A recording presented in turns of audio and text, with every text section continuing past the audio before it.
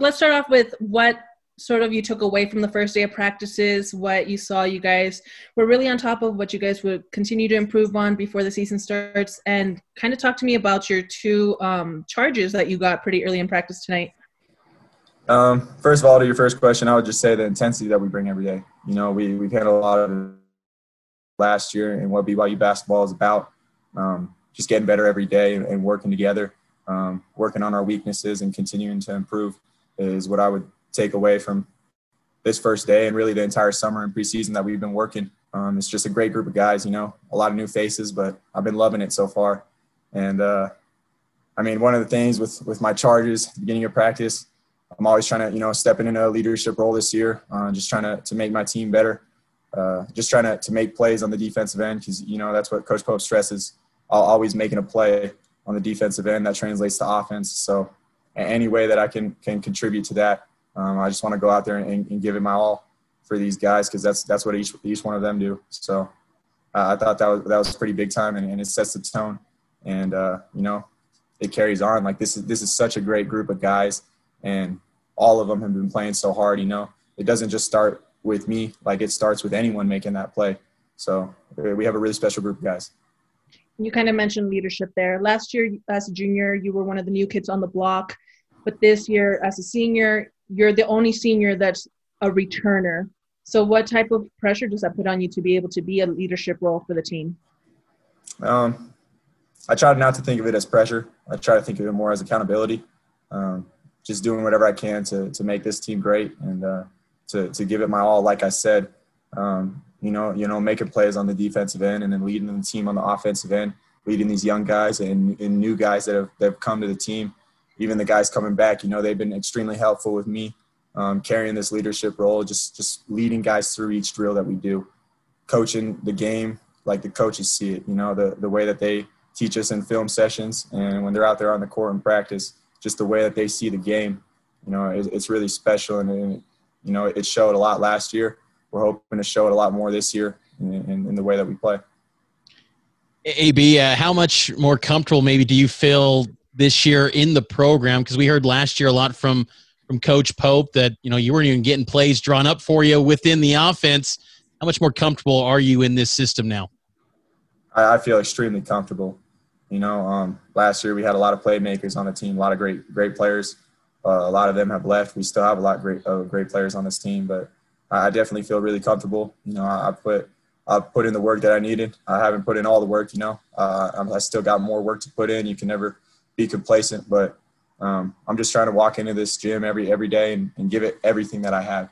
You know, it's my last season in college, and I just want to go out with a bang. You know, I want to continue this BYU way that we approach the game and the mentality that we bring. And I think that sums it all up in one word is winning. So just continuing to win with this program and this team and this coaching staff for Cougar Nation. I think that that's our main goal. And, you know, I'm extremely excited. I feel very comfortable in the position that I'm in. And I'm just looking to go forward and win as many games as we can. You guys have had a lot of some opportunities leading up to starter practices to be together in the annex and get some workouts in and training.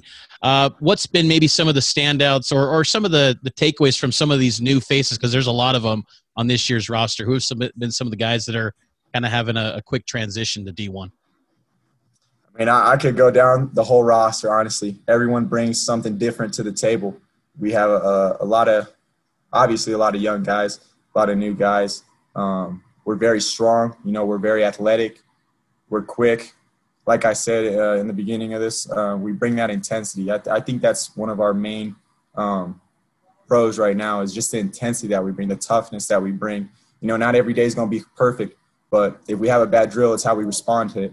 You know, we had one bad day this preseason, I think, that I could think of off the top of my head. And the way that we responded the next day, it just spoke a lot to what we're about.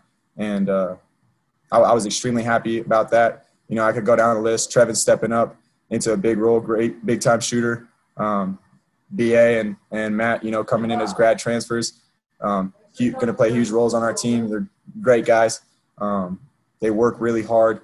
And I'm just really excited, you know. I could go down the whole list. Like I said, Caleb, Hunter, Spence, Colby, Rich. You know, there's a lot of guys that Cougar Nation hasn't seen, and I'm very excited for Cougar Nation to see.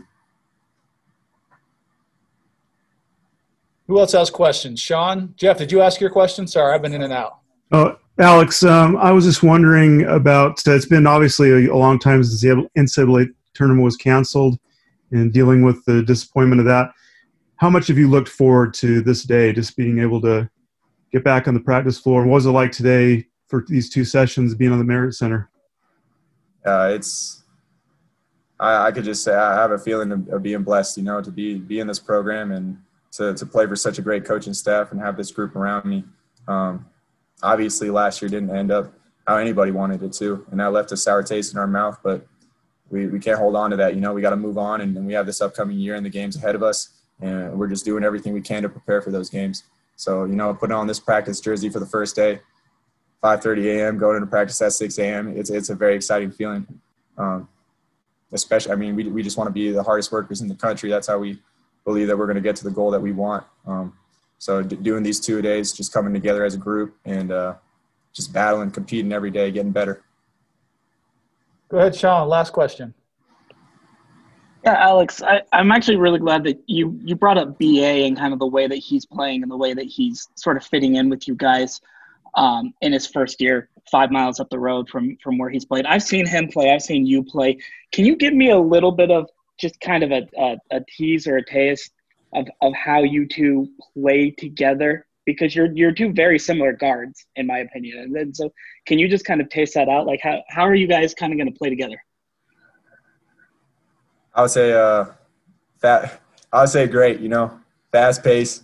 We love to push the ball in transition, but really, I mean, what we're thinking with all the film that we watched in this off season and preseason with this coach is just try to make the best play possible for our team. Try to make the smartest play, whether that be, you know, getting a quick pass in transition to the big, quick seal, or keeping our dribble alive. You know, just trying to be as smart as we can as the guards of this team.